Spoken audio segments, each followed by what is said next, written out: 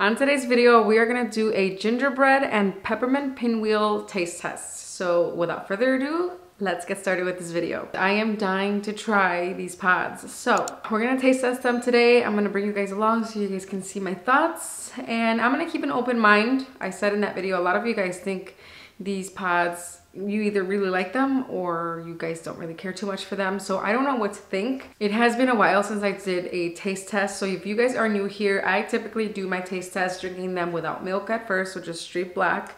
It's not my preferred method to drink my coffee that way, but I just want to give you guys a full, thorough taste test. And then I add milk without sugar, and then lastly we'll add some sort of sweetener at the end to see how the coffee overall tastes with everything. So let's get started. We're gonna start first with peppermint pinwheel.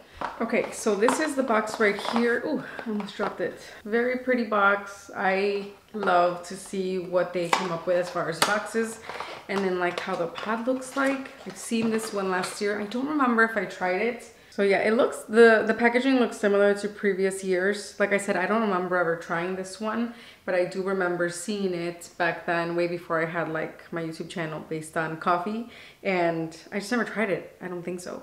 So this is it right here, and then just briefly explaining what the box says. This one's a half calf too. It's a decaffeinated roast blend. It says the ingredients are decaffeinated roast and ground coffee, natural flavor. I remember the pumpkin one saying it was a half decaffeinated and then half something else. This one says decaffeinated roast and ground coffee. Okay, so maybe it's a half calf. That's what it sounds like, or am I just being confused? I don't know why they don't advertise them as what they are, because if you don't read the box, then you don't know that you're drinking a decaf. So just thought I'd mention that. And then it says that the peppermint flavor comes to life in this smooth Arabica blend of Ethiopian, Central, and South American coffees with a distinctive sweet note characteristic of a peppermint candy. It says, insider tip, with the addition of a dash of milk, the lingering notes of peppermint soften to achieve a well-balanced milky cup. So right off the bat, it sounds like if you drink it black, then you pretty much can get all the pepperminty notes. But once you add milk, it looks like it just becomes a milky cup of coffee, whereas the peppermint kind of softens. And from my experience, after adding the milk, most likely the peppermint is completely gone. They say soften, but I don't know. I can see it going away. So we'll see. That's why I like pairing these type of capsules with their corresponding syrups, because it amps up the flavor. We shall see. But at least I'm expecting to taste some sort of pepperminty something without milk. So let's brew it. I'm gonna use my Santa mug. I got this one from Anthropology. It's sold out online, but I found it in stores about 2 weeks ago. So some of your stores might have some too.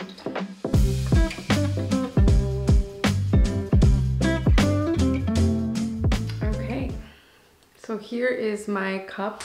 I'm gonna mix the crema into the coffee. I don't really like tasting the crema on its own. I think it's very bitter, but we'll just give it a good mix before I try it.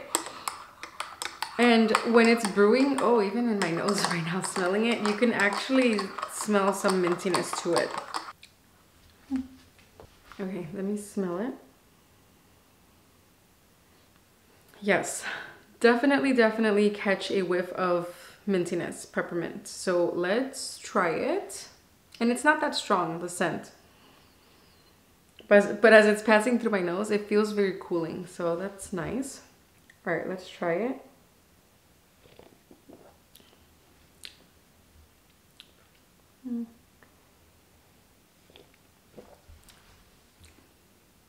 Okay, it's there. The second sip, you definitely gather, I guess, more peppermint notes in your mouth. It's good. But I can see, okay, it's really good, just black. The mintiness is very subtle, but it's there. I could see myself, and now that I'm thinking about it, I can see myself enjoying this in the evening when it's nice and chilly outside and I need something cozy. Peppermint always feels like it's very nice and relaxing to drink, especially at night.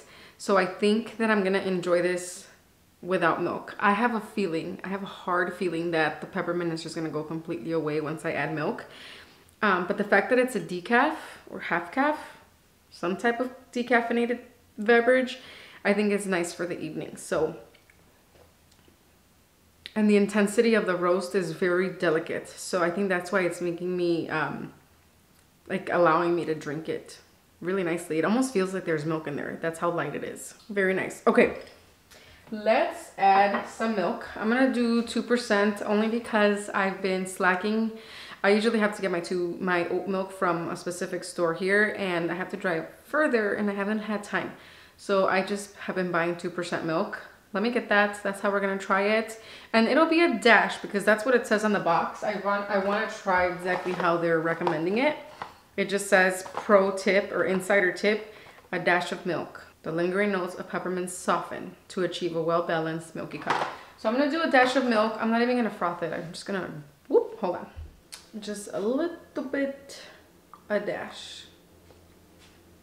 Let's get a spoon.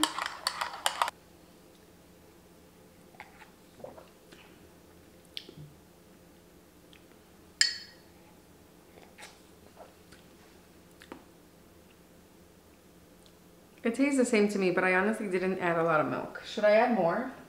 I'm gonna add a little more.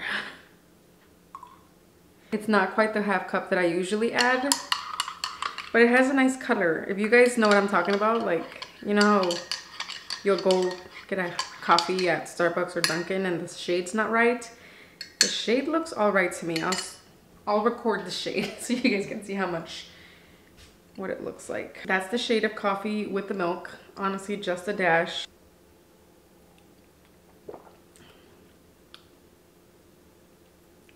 I feel like it tastes weaker with the milk. So if this is new.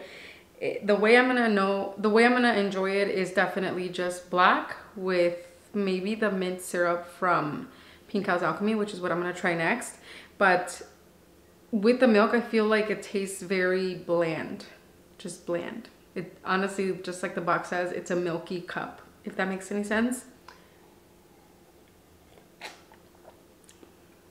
I can still taste and more so smell the peppermint, but it's very, very light now. So, okay, so for sweetener, I'm gonna do Pink House Alchemy Winter Mint if you want a boost of peppermint flavor for your coffee. I think I'm gonna do just a little bit, that much. And see, okay, I'm not even drinking it, but that syrup, guys, if you definitely want a very pepperminty coffee, you can even add chocolate to this. That syrup is gonna definitely boost your pod. Yeah, this is good. This is good. Okay, so here are my complete thoughts on this pod. I probably won't repurchase it until next year. I can see myself repurchasing it next time around for the holidays, at least maybe one sleeve, just to enjoy it at night, get cozy, drink something minty. I think that's nice. Drink it black with a little bit of winter mint syrup, and I think you're golden. I honestly don't even think I need milk with this one, which is surprising for me to say, but it's not bad. It's not my favorite, but it's not bad. I have, I think 2 boxes that I got, so I think I'm okay with that. And like I said, next time around, I'll probably just buy one to last me through the winter, and that's it. Last but not least, the gingerbread. I thought it was called gingerbread spice, but it's just called gingerbread. Here's the box. Very similar to peppermint. It's just red, orangey colors. This one's not. This one's a fully caffeinated pod. Thank goodness. It says it's a ginger flavored with other natural flavors. Barista Creations Gingerbread. The gingerbread flavor runs through our smooth base blend of Latin American and African Arabicas. That spicy taste is a warm complement to the coffee's rounded cereal notes. I love cereal note coffee pods. Adding a dash of milk enlivens that ginger flavor all the more. So this one is hinting that it'll amp up the ginger flavor with milk. Interesting. Let's open it up. Very, very festive. Super cute. All right, and obviously it's a 7. I don't know if I told you guys. I don't know if I said that one, but I'm sure you guys all know that the peppermint one is also a 7-ounce pot, as is this one. I'm gonna use my Fa La La La cup. I got this one at Hobby Lobby. Again, I think it's sold out on online, but check your local stores.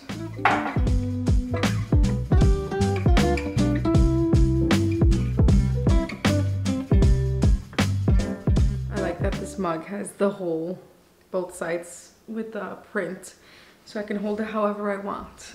Keep stepping on these things. All right, so let's smell it. Ooh, I could definitely smell the gingerbread, like the spiciness. It almost smells sweet. That's interesting. Okay. Oh, let's use my little gingerbread spoon for this one. I'm gonna mix the whole like crema into the coffee. A little spoon like. It's a little bitter. Let's try it. I could definitely taste the spice. That was a little bitter.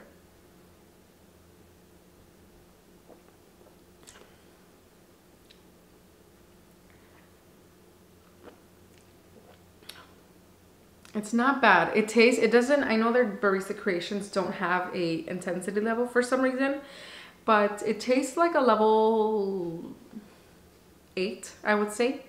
I'd say it's a definite like solid medium roast, almost kind of gearing into like a darker roast. Although that might be the spiciness that I'm tasting. It does definitely taste spicy. I don't think I'm enjoying this one just black.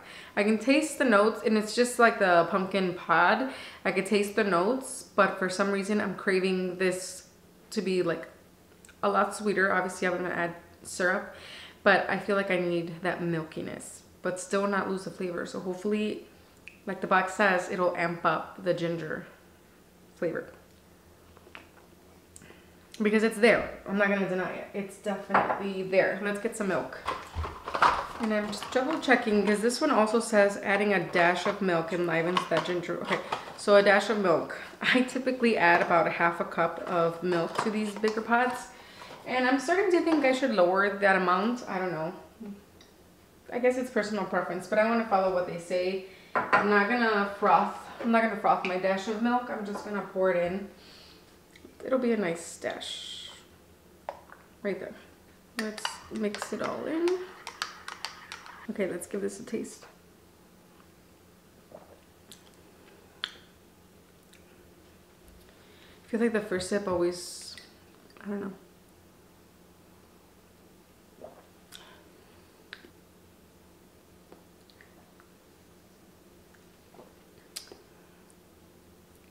I don't know.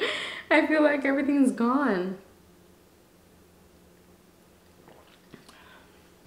Oh, I could taste something. It's extremely faint.